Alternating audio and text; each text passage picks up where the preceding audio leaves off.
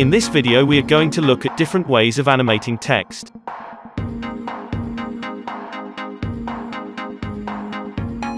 We select the text tool, the shortcut for which is T, and click on the stage to type a text.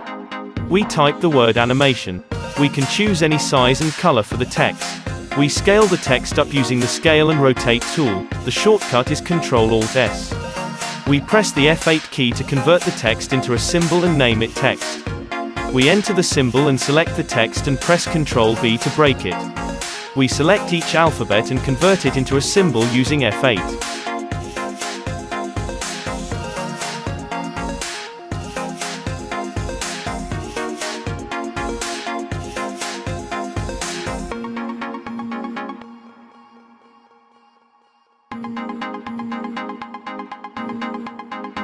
We come out of the symbol and extend the timeline till 4 seconds. That'll be 100 frames because we're working on a frame rate of 25 frames per second. We add a new layer and draw a rectangle on it using the Rectangle tool. We delete the outlines, select the fill, go to the color palette and choose Linear Gradient from the menu.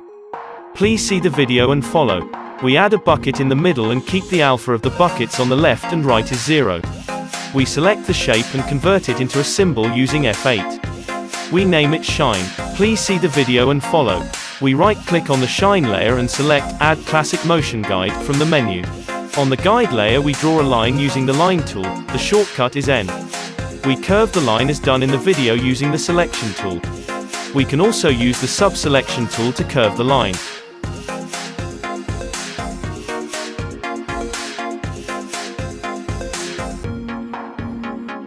On the first keyframe we place the Shine symbol on the left corner of the line. Make sure that the Snap to Object tool is on. Using the Free Transform tool, we stretch the Shine symbol. Please see the video. We add a keyframes on frames 20 and 30 using F6. On frame 30, we move the Shine symbol on the top of the curve and rotate it using the Free Transform tool and again stretch it so that it covers the text. We add a keyframe on frame 40 and place the Shine symbol on the end of the curve and rotate it as seen in the video. We select the frames in between, right-click and add Classic Tween from the menu. We add a new layer and select the text layer frame and drag it to the new layer so that the symbol gets copied to the new layer. Please follow the video. We move the Shine layer up so that it is just below the new layer. We right-click on the new layer and select Mask from the menu. We enter the main text symbol, we select all the symbols, right-click and select Distribute to Layers from the menu. We add keyframes on frames 15 and frame 21 on all the layers. Please see the video. On frame 21 we select all the symbols and scale them up to 120 using the Scale and Rotate tool. While all the symbols are selected, we go to the Properties tab in the Color Effects and select Alpha option. We bring the alpha value down to 0 of all the symbols. We now select the N layer animation and move it forward by 2 to 3 frames. Please see the video carefully. We do this on all the layers.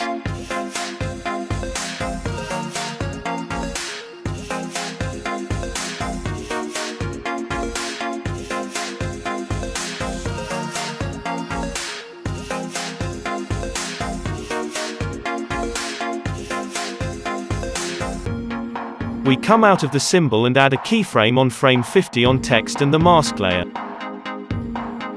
On this keyframe we select the symbol and on the Properties tab in the Looping option we click on the Play Once button. On the first keyframe we again select the symbol and click on the Play Single Frame button from the Looping option.